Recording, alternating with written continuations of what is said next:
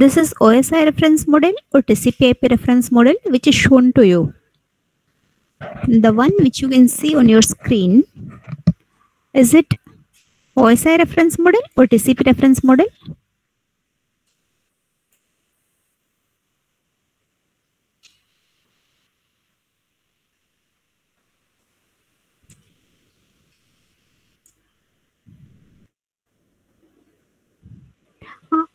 Did you have a lecture of Shefali madam or Sheetal madam who has talked about TCP/IP reference model and OSI reference model, the differences between them, function of each layer? Is it done?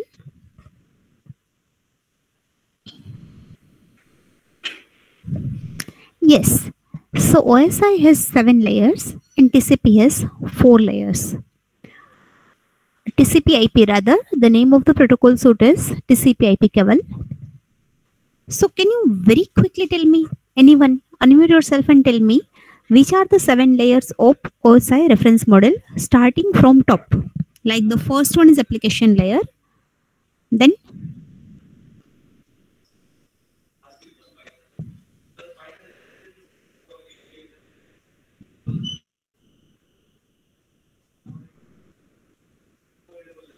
everyone.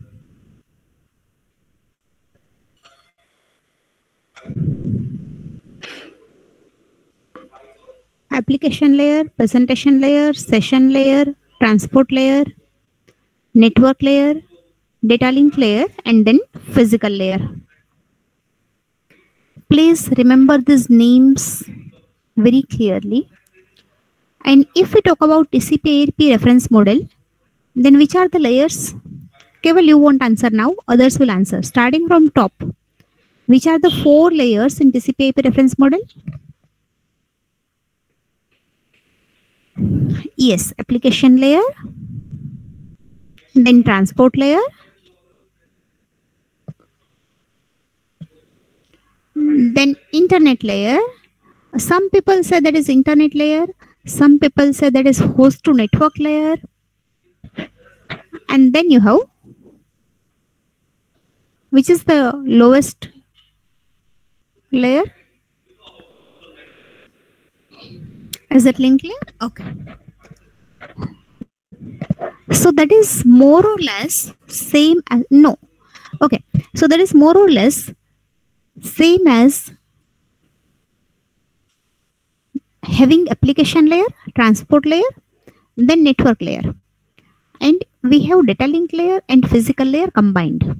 In host to network layer, we are having data link layer and physical layer combined. So on the one hand, we said that we should have modular approach so that every task can be clearly categorized. Like if you're coming across a new routing algorithm. Now routing is a process which finds out the best route available. ROUTE. Route means path. Like when your source is sending data to the destination, then multiple paths will be available. So which one is better at the moment, that will be decided, that path or that route will be decided by an algorithm which is known as routing algorithm. Some people call it routing algorithm. So whatever you say, can anyone tell me the routing algorithm of which layer that is a part of? Yes, network layer. So now if let us say someone is inventing a fabulous routing algorithm which is better than all the existing routing algorithms. So if we didn't have layers, at that point of time, I'll have to look at the entire code, entire program, and then I'll see that which module is to be changed and where all it is affecting. But if you have modular approach, then it will be very easy for me. I know that, okay, here is the network layer and I can change this routing algorithm as long as it is still taking data from the upper layer and if it is sending correct data to the lower layer. If it is getting data and giving data in the form in which they are expecting, internally we can change it. So to replace something, to debug something, to implement it, to understand it will be very easy if we have clear layers for the separate task. That is why we had layers. And then in TCP/IP reference model, we are combining 2 layers, data link layer and physical layer. So that is in a way contradictory, and that is one of the critique of TCP/IP reference model, which I believe madam has already taught you. So in order to study all the layers very thoroughly, we are going to learn a hybrid model. It is neither a pure OSI reference model nor TCP/IP reference model. We are going to have application layer, transport layer, network layer, data link layer, and physical layer. So whenever we say host to network layer, you can probably combine these two layers, layer 1 and layer 2. But we need to know internally that ideally this is the part of the data link layer and this is the part of the physical layer. So that is how we are going to learn. So your chapters are organized like this. First chapter is introduction, then physical layer, then data link layer. And there is one specific category of data link layer for some specific tasks that is known as MAC sub layer. That is your next chapter. Then network layer, then transport layer, application layer, and at the end security. That is how our book is organized. Anyway, so now onwards we are going to follow that there are 5 layers, and this is more or less TCP/IP reference model. So we can say that we are going to learn the TCP/IP reference model, because in the internet when I say that means we are talking about internet where all of us are connected right now. In the internet, TCP/IP reference model is implemented. OSI is just in theory and not widely accepted. And why is it not accepted? That also probably either madam has covered or she'll cover. So we are going to focus on this. Now I think I can ask you some questions based on the last class. So everyone, let it be very clear in our mind, which is layer 2 here. When I say layer 2, which layer are we talking about?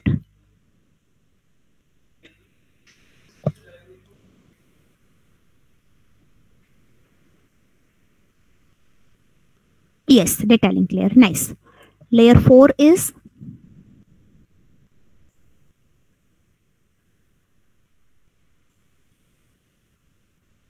transport layer. True. And layer 3 is network layer. And which is the lowest layer, the bottommost layer? Physical layer. And the topmost layer? That is application layer. Nice. So now answer me that network layer gets data from which layer?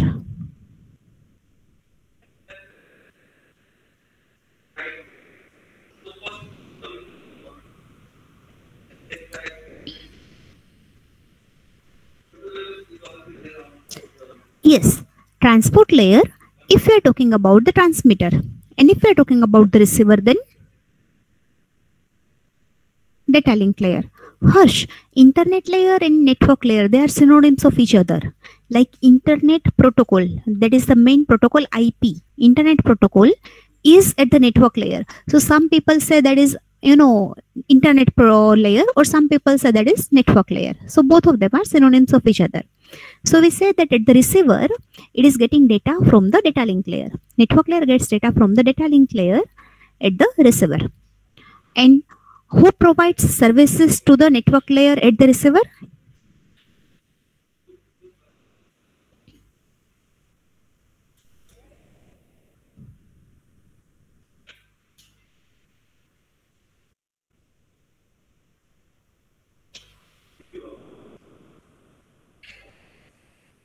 And who provides services to the network layer at the transmitter?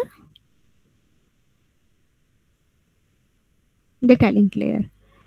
Always remember, lower layer provides services to the upper layer, and for that, if you forget, then remember this analogy which we have seen last time, that assistant provides services to the manager and secretary provides services to the assistant, and courier provides services to the reception. Doesn't matter whether we are talking about the transmitter or the receiver. Data flows downward at the transmitter, it flows upward at the receiver. However, always layer K provides services to layer K plus 1, and layer K utilize services of layer K minus 1, which is true for both the ends. For all the computers, always layer K uses services of K minus 1 and it provides services to K plus 1. However, if it is a transmitter, then data flows downward. If it is a receiver, data flows upward. So, through interface, service is provided. And when we say protocol, then all layer Ks follow the same protocol. They understand the same language, they do the same job. Like if we are talking about the receptionist, then what is job of this? To get the orders, send the couriers, to receive the couriers and pass on the orders. Similarly, when reply comes, then this one is receiving the courier and checking it and giving the data over here. The manager, they schedule the meeting, they make the decision. Those are the jobs which they do. Similarly, if we are talking about application layers, then some protocols of the application layer are SMTP, FTP, HTTP. So layer 3 doesn't know, network layer doesn't know what is FTP. All layer 5s understand that if it is FTP, this is what I'm supposed to do. At the transport layer, we have TCP and UDP. Those are the major protocols of the transport layer. At the network layer, we have IP. All the network layers understand IP or internet protocol. So it is my earnest request to you that everyone please be clear with how data flows, which are the layer names, and which are the basic responsibilities of all the layers. Remember that by heart. Learn that by heart. Afterwards, we are going to learn them in detail and then it will come naturally to you. But currently, if the overview is clear in your head, then it will help you a lot. Do we have any questions so far?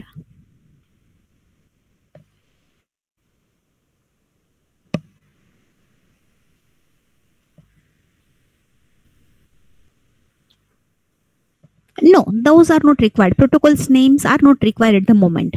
What is required for you to understand is that some protocol are understood by layer 3. Then all the layer 3s understand same protocol only. And layer 4 have no idea about them. Layer 2 have no idea about them. And no, there is no exception in layer 3 that which understands a different protocol. All the peers understand the same protocol. That is the idea. Like all the students do the same job. They study, they write journals, they learn the subjects, they do the programming practice and appear in the examination. These are your jobs which you do. As faculty members, we are supposed to teach you, we are supposed to do some research and we are supposed to, place you and likewise.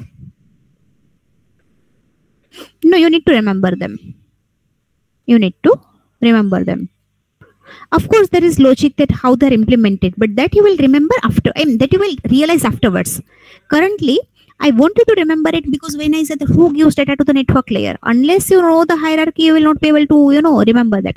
Afterwards, we will see that why application layer is placed here, why, physical layer is placed here, and why before that we need to have the network layer, and above that, why do we need to have the transport layer. That we will understand afterwards. But currently, you need to remember jobs of each layer and the names of each layer. Ask me if you have any other doubts, any one of you.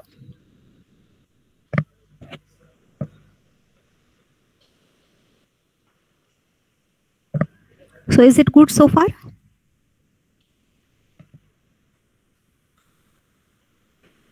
Okay. Now let us say, we said here, what manager says, I want to have a meeting tomorrow. What this one does, he types the message that, dear this, can we have meeting tomorrow at your convenience from this? And then that letter is given to this one. This one folds the letter, put in the envelope, write down the address and give to the courier. That means at each place, data is processed. Some task is done, some is passed on to the next layer to be attempted. So here we can say that our application layer wanted to send message. Message is M. So what transport layer does, that message is in text and it adds header. Header means some additional data. It could be, let us say, parity bit. Of course, there will not be parity bit, but just to make you understand, I'm telling you that. Like whether data is correctly received here. How can we know that? If there is a parity bit and then we can detect 1 bit error. So something will be added over here at the transport layer, that header of the 4th layer, header of TCP or header of UDP, because those two are the transport layer protocols, will be added here. Please do not worry if you don't understand name of the protocols, and if you do not remember, that is perfectly fine at the moment, because for the entire semester in this course we are going to do this. Currently I want you to have the broader picture clear in your head. That is the idea. So it is given here. Then at the network layer, this message might be divided into two parts, like message 1 and message 2.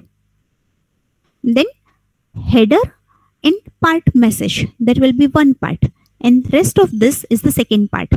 Because when network layer receives this header 4 and M, then for this it doesn't know that which was added by this and which was added by the upper layer. For this everything is data. I hope you realize that actually the bit string will be passed here, 10101010, etc. So network layer doesn't know that where the header ends and where the data starts. What does network layer know? That transport layer has given me this data, I should send it to the other network layer, so it will give to the transport layer. That is what network layer understands. Like here, when the receptionist is getting the letter, then what she knows, I have got the letter from this, and this letter I am supposed to pass to this one, so she can deliver here. This person is not aware of that some message was generated by this, then it was typed by this. What is done on the upper layer, that is not known by this person.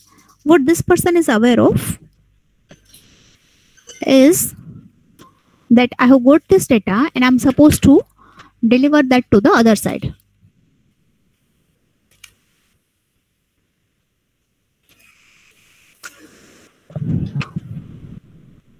Similarly, here, are you getting what I'm trying to convey you?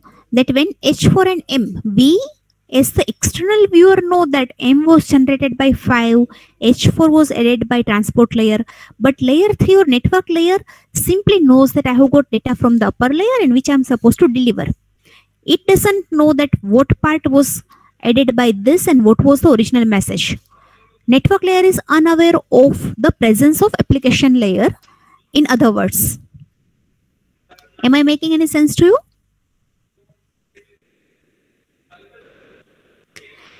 So now the duty of the network layer is to send this message. What is the message? H4M to the other side. For that, like at the network layer, IP address will be added. So header will be added in all the chunks. Like if it is one intact message, H4 and M, not necessarily it will divide. In some condition it will divide. We will see that when it will divide. Okay. Afterwards we'll see that.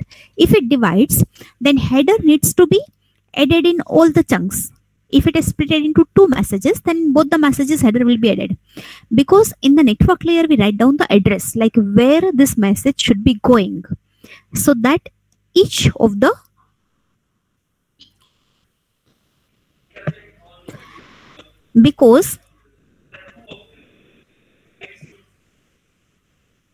branch network. No. It simply means that, let us say, okay, first I'll answer Chinese question. Because 3 doesn't know that where is H4 and where is M. It doesn't know. For 3, it is simply bit string. Like let us say this H4 was 1111 and M was 10000000. So for 3, what it is getting is 1111 10000. Now it cannot send the entire message as it is. So it has to divide into two parts. So how does it divide that? It divides like 1111 1000. That much is written here. And rest of the zeros will be written here.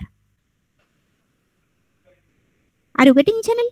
It is like, let us say that CKV sir is saying that let me think of a good example.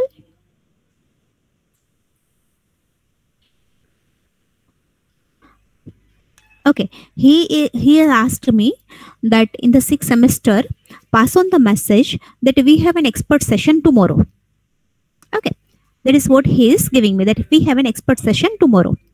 So what I'm doing, I'm first identifying that okay, I have to send message to you, like I'll say that to sixth semester computer students who are going to pass in 2023 batch, we have an expert session tomorrow of this subject, and why is it important, why you should be attending that. And then at the end I'll say that okay, this is from the head of computer department. So I have appended something, some extra information which I thought might be useful to you, and I'm asking some person to write on the blackboard. Now on the blackboard there is only limited space, so what he is writing first, for him he doesn't know what was the actual message and what I have added. For that person this entire is the message. So what he is writing in the first part, that to 6 semester students computer batch 2023 pass out, there is one expert session tomorrow of this subject, and now the board is full. So what he'll do, he'll erase that part, and the second message will be written that it is at this time and this message is conveyed by head, something like that. So header was like computer department 6 semester student in 2023, which was appended by me, but that does not need to be duplicated in both the parts. Am I making any sense? However, if that person who is writing, okay, on the blackboard, the person is writing. Now, if we are conveying daily such messages, then there might be some confusion. So what he is doing, he is adding the date, like 8th December. So he will first write 8th December, then my half message, then 8th December, and then my half message. So that is H3. Whatever is added by the person who is writing on the blackboard, that is H3. So that will be repeated, like date will be in both the messages, so you know that this is the fresh message. However, the content which is received, which is mixture of the source order and my order, it will be divided into two parts, because we cannot send in one part. And because actually that fellow even not knows that what was the original message, what was appended by the upper layer and so on. What network layer knows is, I'm getting this data and I'm supposed to send that. I understand why there is confusion, because we have written H4 and M. But assume that this entire thing is M1, or let us say this entire thing is X for 3. So X is divided into half part and half part, X1 and X2, something like that. Are we all on the same page so far? Okay. So now Bhavik, when there is branch in this, that does not mean that two receiver, not necessarily. Probably, let us say, let me just give you one fact. Like if we are using Ethernet, in Ethernet, we cannot send more than 1500 bytes in one frame. Like when you are sending one data chunk, you cannot send more than 1500 bytes in Ethernet. Why so? That again, madam will be talking to you afterwards. Currently, accept that you cannot send more than 1500 bytes in the Ethernet. So now, if here I'm getting, let us say, 5000 bytes, then actually framing is done at the data link layer. But sometimes network layer, due to some reason, also think that, okay, let me split into parts which can be handled by this. That is why it is decided. So it is not the separate connection. It is not for the separate receiver, not necessarily. This is for the same one. But it is divided because due to some reasons, we are unable to send the entire message as it is.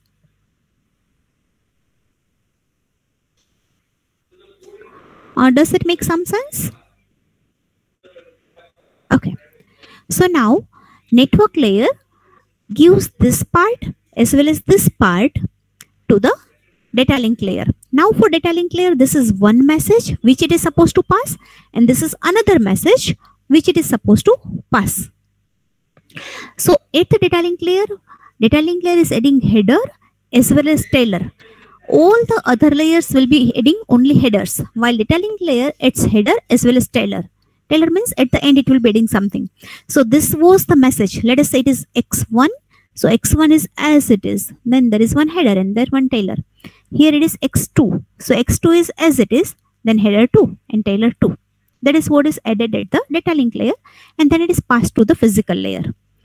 Now please remember that physical layer does not add any header. The job of the physical layer is to convert your data into binary signal 010101. It will check the physical channel. that if physical channel supports that 0 is represented by minus 5 voltage and 1 is represented by plus 5 voltage, then accordingly it will put the voltage levels here. If 0 is represented by 0 voltage and 1 is represented by 5 voltage, then accordingly 0 1 will be converted and it will be put in the signal form here. Whichever coding technique is adopted by the physical medium and based on the bandwidth, physical layer simply gets data, converts in the appropriate binary form, and then it sends. It does not alter the information. It does not process the information. It simply takes and forwards, like the courier one. Courier doesn't do anything. It simply, send that data, something like that. So all the layers add header. Data link layer also adds trailer. And physical layer does not add anything. Simply it sends data. And don't worry much about the physical layer, because I would, say that this is the prime area of EC people, where they'll be dealing with the coding techniques and all that. So is the transmitter flow clear? Then we will go to the receiver.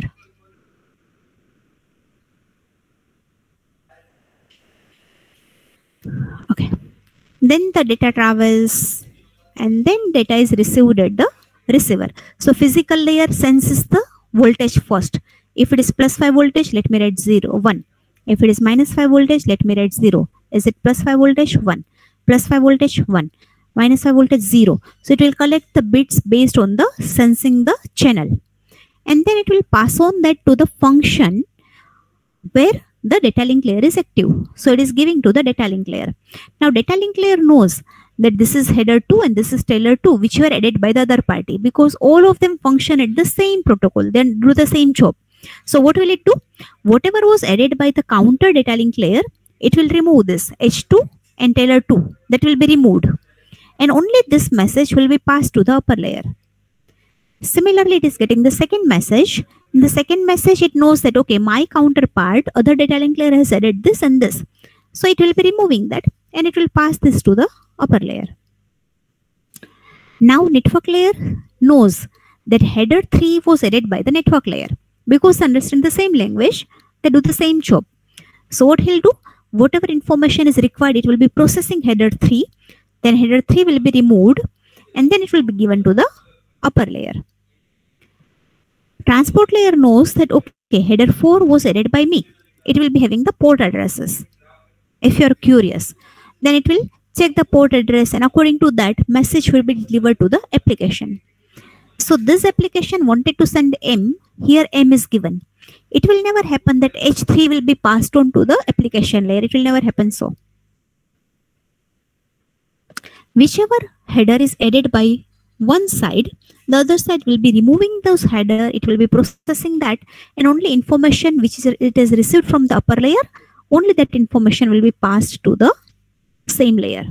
So here it feels that like they are communicating with each other. Here they are communicating with each other. Here they understand the same language, they do the same job, and similarly here they do the same task. And all the physical layers do not alter, process or do anything with the data. They simply convert your data into binary and then in the appropriate voltage and signal forms based on the hardware which is supported, they'll be putting that. So ask me if you have any doubts or let me know whether you have understood this. Do not worry about that. Why it is split? Do not worry about that. Like there is something called fragmentation. So when we learn network layer, we will see that. In the network layer, we'll be spending 7 to 8 classes. So we'll see that there is something called fragmentation, and why fragmentation is done, we will see that afterwards. But that is done. So this is, introduction is actually, like overview of all the chapters and where we want you to just know the how the data flows, and we are trying to make it as realistic as possible. But it will be impossible for you to grasp all the finer details at this stage. Afterwards, you'll be very comfortable with this.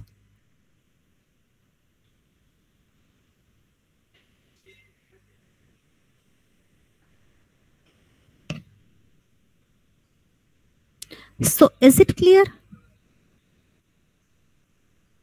Actually, application wants to send data to the application, but directly that is not how they are able to send.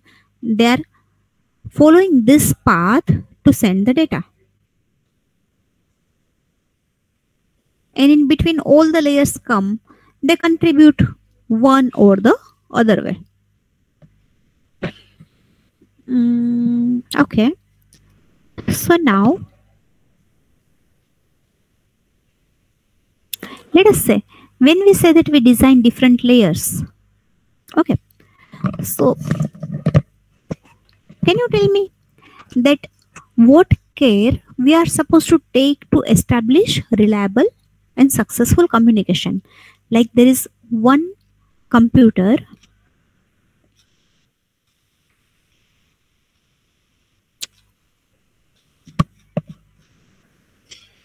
Let us say here is one person, and that person wants to send data to this person.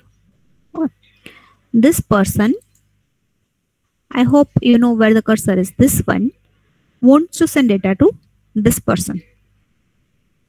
So tell me what all will be required. This white shirt fellow wants students data to the one who is wearing this black jacket.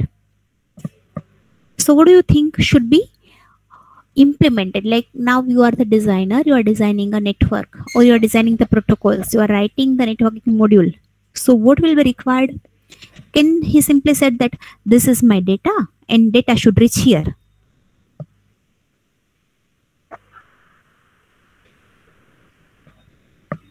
Okay, so there should be link, direct or indirect link between them.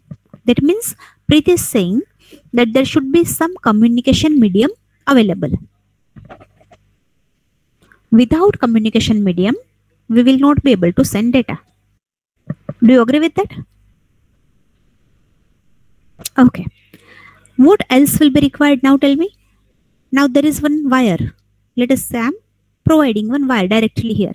Or let us say it is like this. Okay. Let us say this is double arrow. It is like this, whatever.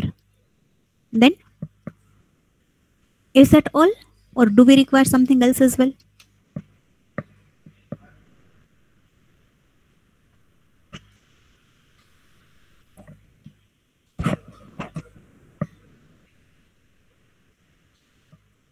Yes, addressing must be given.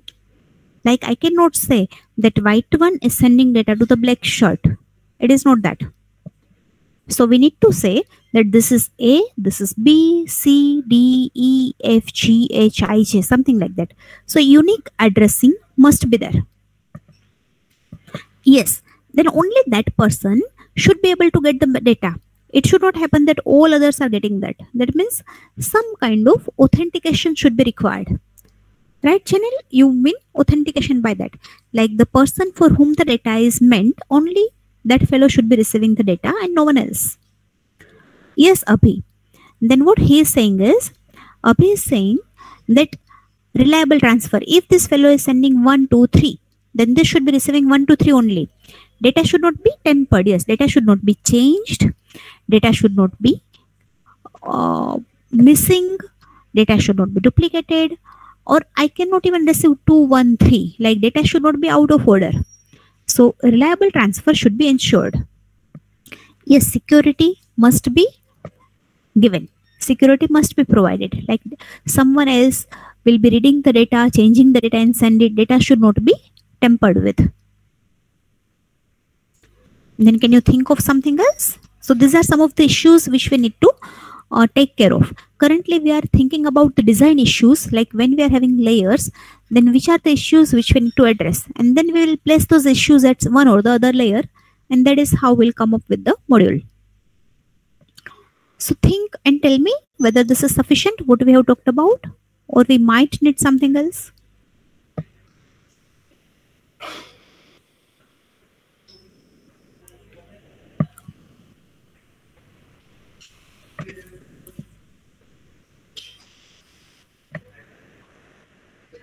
Think for half a minute and let me know.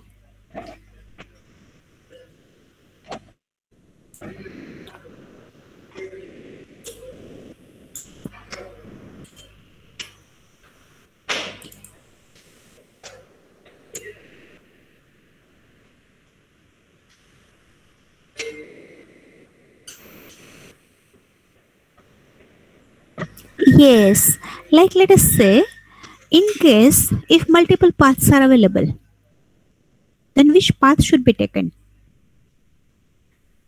Something for the routing must be done. Like if there are multiple paths available, if there is a single path available, then probably you don't need to worry about that. But in all the real life situations, there will be multiple paths available. So which path is good for this application at this moment, at this network conditions, that must be taken care of. So routing should be done. Yes, it could be depends, like shortest path or what, that depends on the application. Like let us say that if I just want to send movie, like if you're talking about movie transfer, at that time that is okay. If someone is buffering, I might send a bit later. But if I want to deliver some critical message, like there is a war going on and be immediately present here, then we want the shortest path, or like quicker path and reliable path.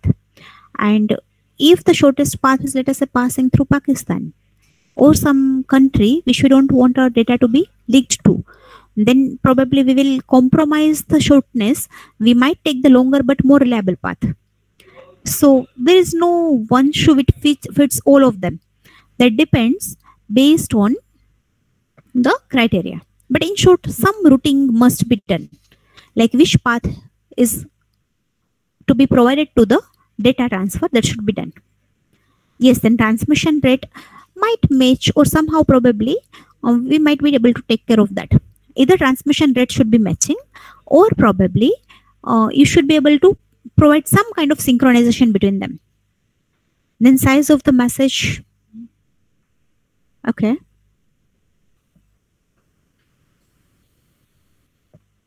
Or rather Harsh, I'll put it like that. Like transmitter should never be sending more data than what receiver can handle. If transmitter sends slowly, that is probably okay. If it is sending at the speed of the receiver, that is okay. But transmitter should never be overwhelming the receiver. Transmitter, if it is sending data at much higher speed than what receiver can process, then we are in trouble. Would you agree with that? Okay. So now, with this, let us see some of the network issues.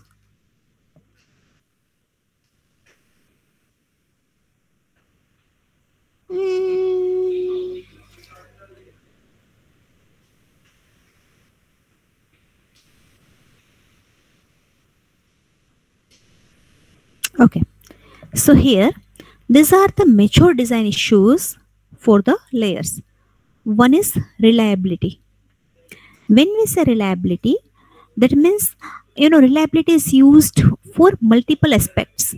One is for the data integrity, which we have talked yesterday about. I mean, in the last class about that. Like whatever data we are sending, data should be received without any error. And if there is any error, then we should be able to detect the error and we should be able to correct the error. And reliability means routing.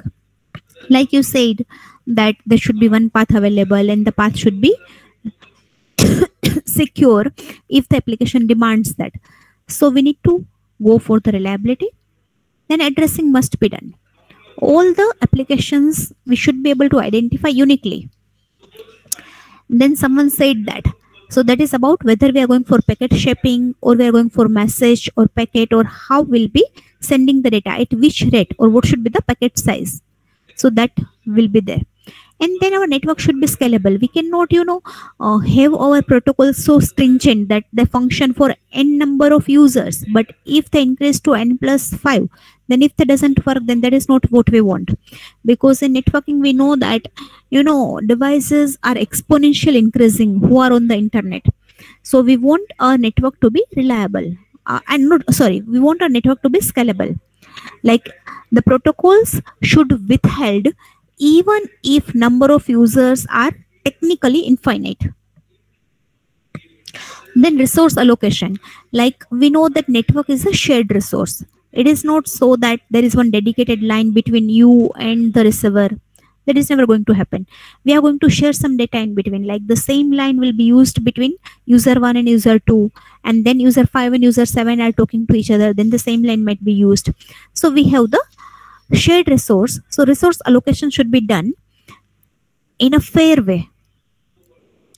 Then there is flow and congestion control. Like flow control is something what we have talked about, that flow of the transmitter should be decided in such a way that it is never sending more data than receiver can process. If receiver can understand 5 bits in a second, then transmitter should send 5 or lesser. If transmitter sends more, then what will happen?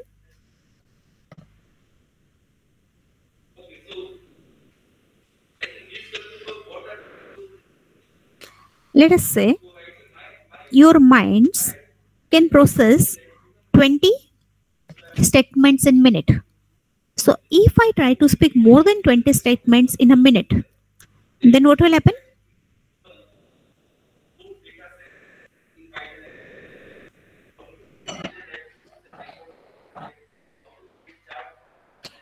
You will not understand that. You will lose the track. You will not be able to process that data, right? So data loss will be there. If your transmitter is sending more data than what your receiver's capacity is, then there will be data loss, and we will have to overcome that. And for that, what will I have to do? Probably I'll have to repeat the topic again. So similarly, transmitter might need to send it again. So that it will be being inefficient. So as far as possible, flow control should be maintained so that remedial actions can be avoided. That is flow control. And there is something called congestion control. So congestion control is like our traffic. Your roads can accommodate, let us say if it is 4-way lane, the road, then 4 cars can be going or 4 trucks can be going. But if I'm having 7 parallel trucks going there, then we'll be having the traffic jam, and none of them will be able to pass through if everyone comes that way. So when number of vehicles exceed the road capacity, then we have congestion. Similarly here, your channel will be having some capacity, but if more users are competing for that capacity simultaneously, then there will be congestion. So what happens in congestion? Data loss again might be there. So we have to make sure that we are doing something for the congestion control as well. So there are 3 things: error control, flow control, and congestion control. What do we do in error control?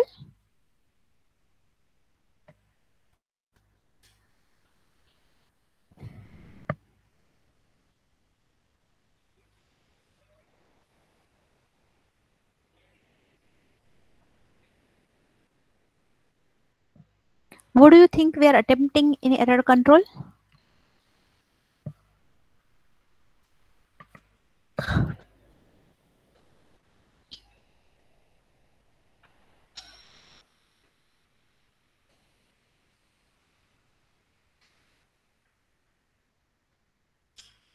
Error control is used to ensure reliability. Yes, actually, Shail, we cannot reduce the error. However, we can try to overcome the impact done by the errors. What do I mean is, like when the data is traveling over the channel, then we don't have any control over the channel. Like if it is a wireless channel, then based on the weather, based on the atmosphere, your data might be changed. That might happen. That voltage level might be dropped. If some noise is there, it might be added, something like that. But we should be able to detect the error and we should be able to correct the error. If we can do something like that, we say we are doing the error control. Even the name suggests like that we are controlling the errors. We don't actually have any control over the errors. However, we should overcome the impact introduced by the error. So in error control means data integrity. Whatever data we are sending, the same data should be received. We are ensuring that. How? Like that if there are error, we will try to overcome that through some algorithms.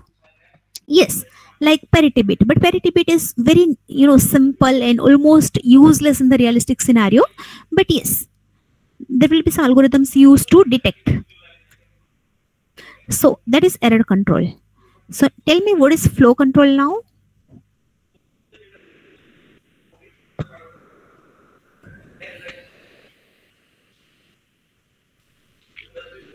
We should address error control, flow control, and congestion control. Because the words are slightly confusing, I'm again repeating that and I'm asking you to tell me so I know whether you know. What do we do in flow control?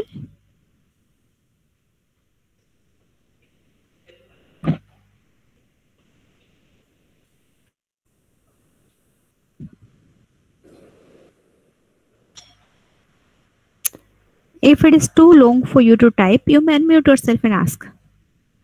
Yes, to adjust our transmitter's speed or transmitter's flow according to receiver's capacity. We keep in mind the processing power of the receiver and accordingly we send the data. If we are addressing this issue, we say that we are doing flow control. Nice. And what is congestion control?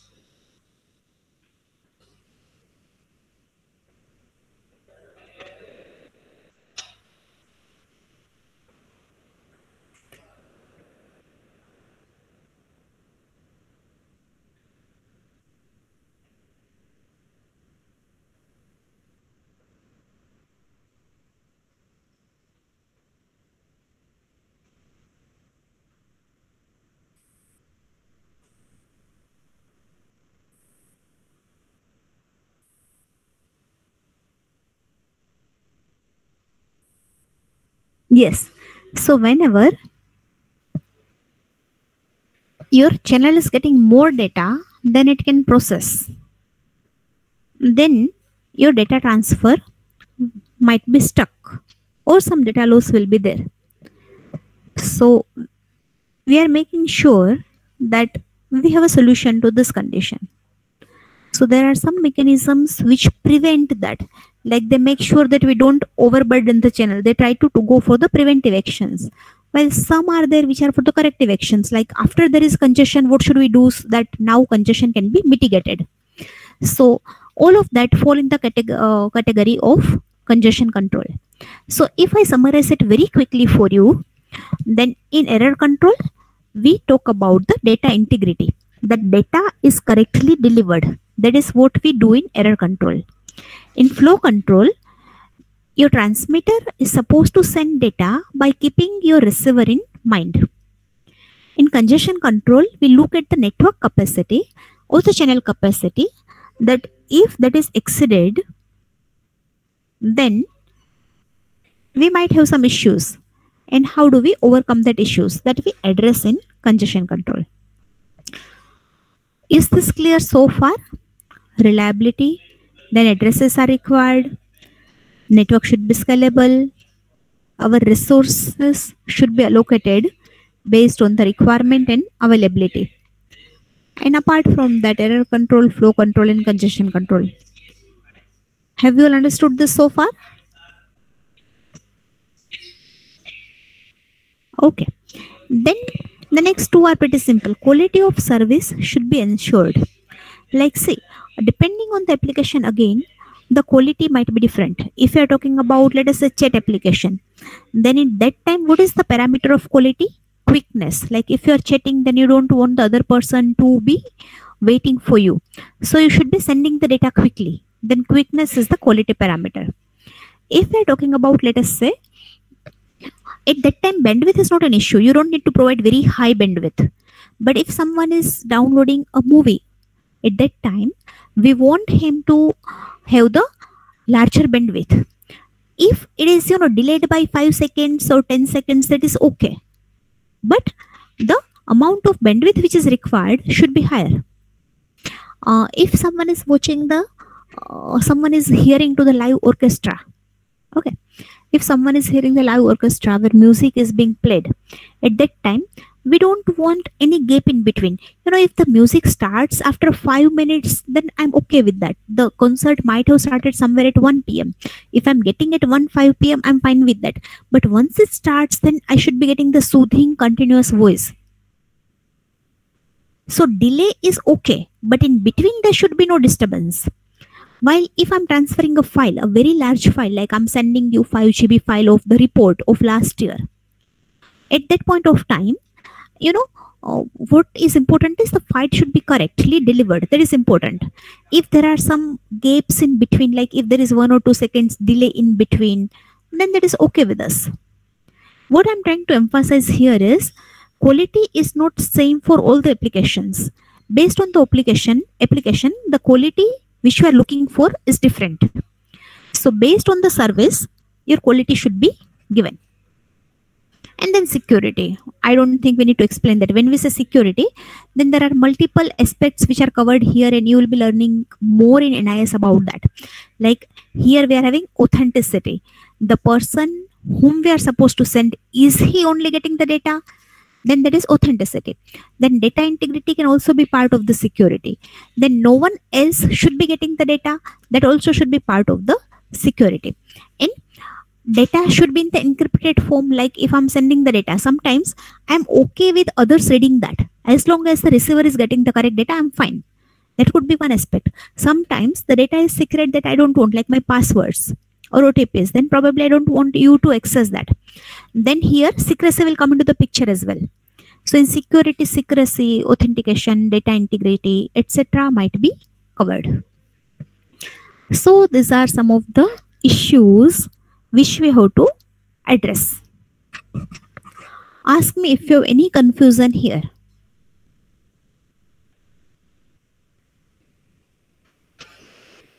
See, if you don't ask, then I'll assume that everything is fine.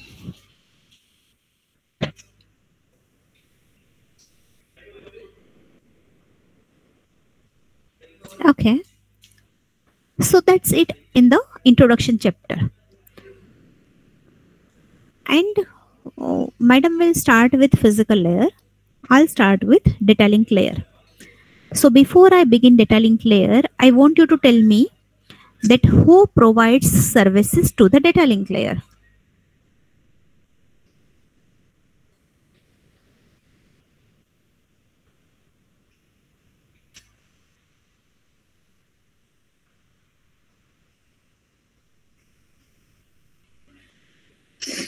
What, okay, physical layer at the transmitter. And what about receiver?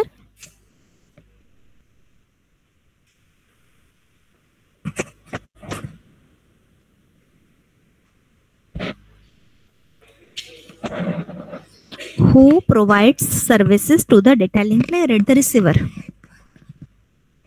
Yes, that is physical layer. Come on. I might be asking this at 3 a.m. in the morning by waking you up. But you should always be replying that lower layer provides services to the upper layer. However, data flow will be different. Who gives data to the data link layer at the transmitter? At the transmitter, who gives data to the data link layer? Network layer. And who gives data to the data link layer at the receiver? Physical layer. Whom does data link layer give data at the at the transmitter? Whom does data link layer provide data at the transmitter? No. Physical layer. Data link layer provides data to the physical layer. And whom does data link layer pass data at the receiver? Network layer. Perfect. So as long as our data link layer is concerned, I can say data link layer provides services to the network layer. There is prime responsibility of the data link layer. And what does data link layer do? Data link layer does framing, error control, and flow control. We are going to learn all these 3, second, third, and fourth in detail in coming classes. The first one should be instinctively very clear to you. The data link layer provides services to the network layer. It utilizes services of the physical layer. Apart from that, it does framing, error control, and flow control. What is meaning of framing? That I'll tell you afterwards. We already know what is meaning of error control and flow control. How do we achieve that? That also we will be talking about later on. So we'll just begin the data link layer. I would request you to read about basic functionalities of all the layers, like which is job of each layer. Be clear with that and how the data flows at the transmitter and receiver. Once you know that, I think our path is very clear and comfortable. Do we have any doubts so far?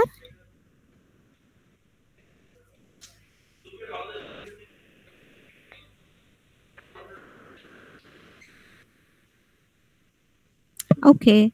In case of no doubts, thank you. I'll end the meeting.